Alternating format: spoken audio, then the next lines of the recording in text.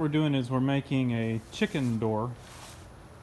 Again, I'm do all this on cheap.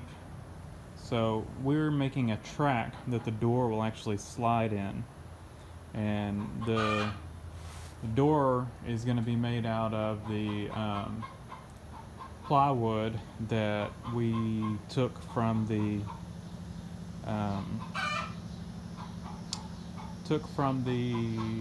windows, and it's just going to slide. It's not going to be a super tight fit. It doesn't have to be tight. Well, you don't want it to be tight. It's going to slide in this channel. We've got a linear actuator that's going to just pick the door up and down, and the door, like I said, just slides in here. So all this is some scrap 1x4s, and they are I think they're actually a true 1x4 inch. And then in the middle is another one that is trimmed down to only I think this is 2.5 inches, maybe 3, trimmed down. And so you sandwich that one in there, which gives you your track, your slot. And just these staples stapled it together. So now that is what our door will ride in. So let me do this next one, and our door is going to be, the hole is 12 inches by 10 inches. Our door will probably be about 12 by 14, because it's going to ride in these slots. Might not be quite 12, maybe 11 3/4. It should be about, from that opening to the other opening, should be roughly 12 inches. So our door will make it just slightly under. So the, like I said, we'll sandwich that in here and make our next slot. I've already got the hole cut in the door. Just took a jigsaw, cut a 10 by 14 hole, but we're gonna have a treated 2x4 at the bottom of it. That's gonna kind of be like the footer, and it's gonna be notched out to where it sticks out the door a little bit to just give it a spot to sit on. Get y'all out of the fan. So there it is, for the most part. Like I didn't quite center this thing, but that's fun. Just eyeballed it. Doesn't really matter. It's got, or actually I think it's leaning over. Just the way it's hanging. There we go.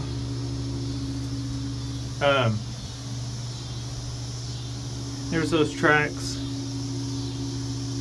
They're just stapled in there. And then I put another 1x4 right there to take up the gap. This is a linear actuator. And the reason I'm not hooking up direct is because if I did, it would, and I went ahead and went up all the way to the top because there was a good place to tie in to mount it right there. Plus, I can take my wire out of the way and bring it over here and down and along there, and I'm going to put my electronics on the wall right there. So, no reason not to just get it up out of the way. So that's what I did. And I put a wood block behind there, stapled in to screw into as well. So what it does is it retracts, opens the door. This has got a foot of travel in it, so it'll open the door about a foot. Oh, what I was saying, the reason I didn't hook this thing up direct is because this thing has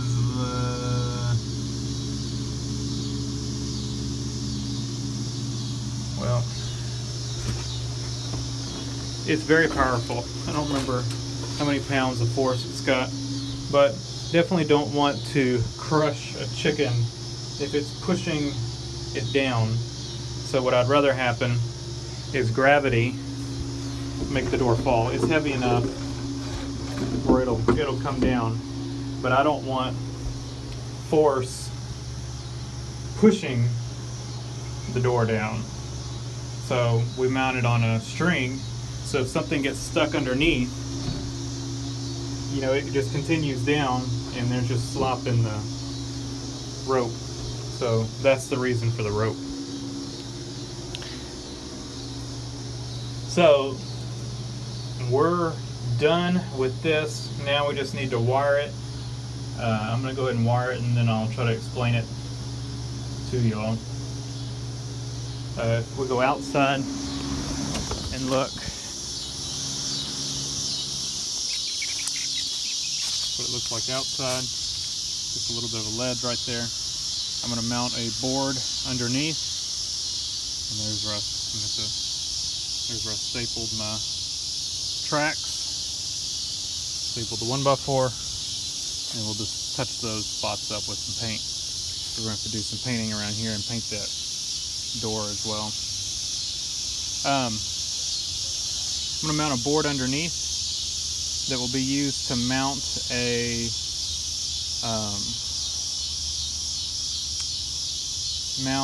ramp that's gonna go down. So let me work on that.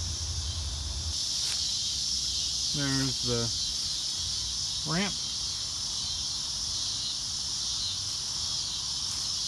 Just putting this all together with staples, quick and easy.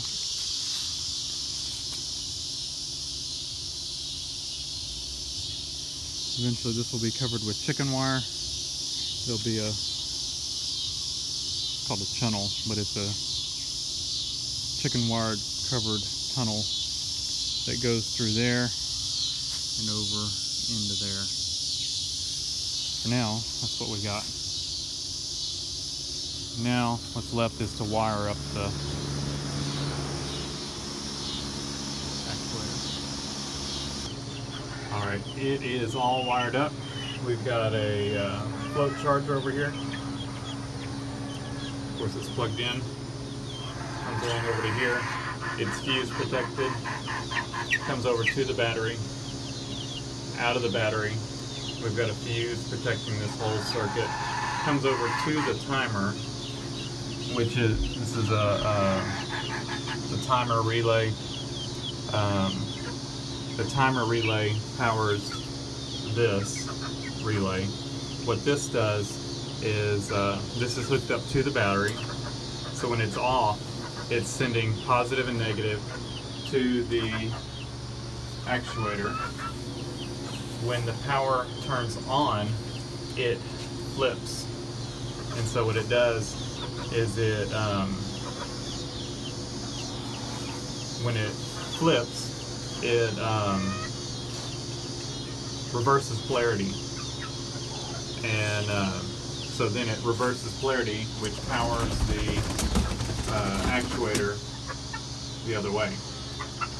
So when it's off, it's powered down, extended out, and when this powers on, it retracts. So if we put it on manual, and we turn it on, it's not the fastest thing.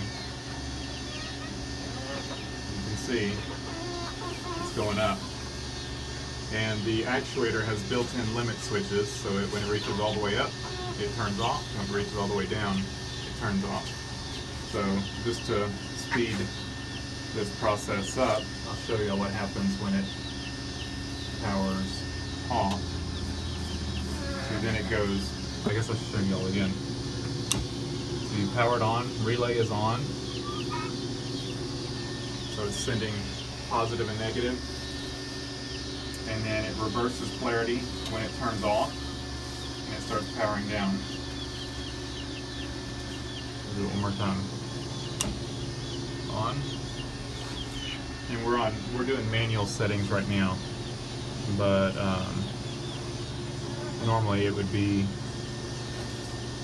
powered through here. Of course, this lights up and that lights up when they're on.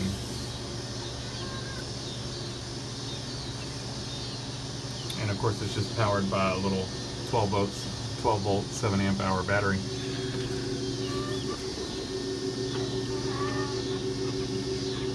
I picked this one up at Walmart, but you can get them cheaper on Amazon. This came from Amazon, this came from Amazon, the charger came from Amazon. I'll put some links in the description. And I will show y'all, I kind of wrote up a little wiring diagram, and I'll show y'all. I just use this, I bought a spool of the lamp cord, white lamp cord, because it kind of blends in. And so that doesn't make for the easiest of determining which wires are which, because it's all white. But the lamp cord actually has a striped side. One of the wires is striped. I always just use that for positive. So let me go inside where I got some better light, and I'll walk y'all through the wiring diagram.